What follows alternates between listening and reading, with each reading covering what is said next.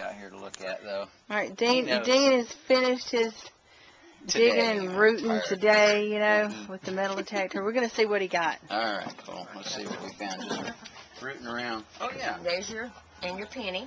Yeah, okay. There's a few things. Let's see what we got here. A lot of junk. Yeah, and another wheat penny. And then,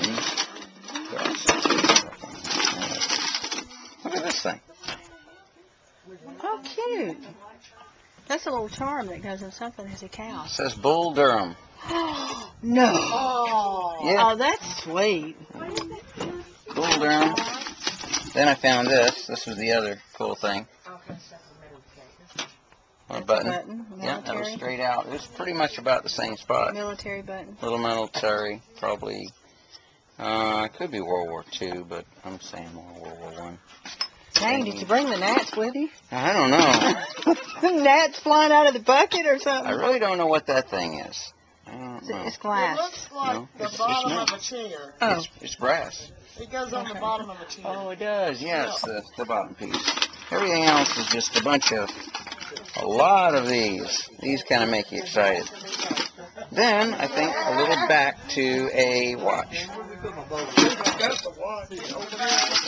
Did you?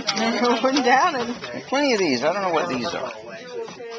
There's a lot of those. In the back of them, they went to leather, some kind of leather pouch. For most everything, I was hoping to find the rest of that. That would have been neat. All right, what are these now? These are shotgun shells. Yeah? Lots of those. Found lots of those. Yeah. Oh, a little 22, or whatever it is. Little bullet.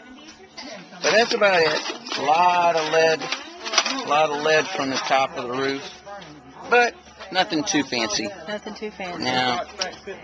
Oh, see, now what we're going to do off camera is we're going to make him strip down, and we're going to body search him. Let's see. Oh! Bye, y'all.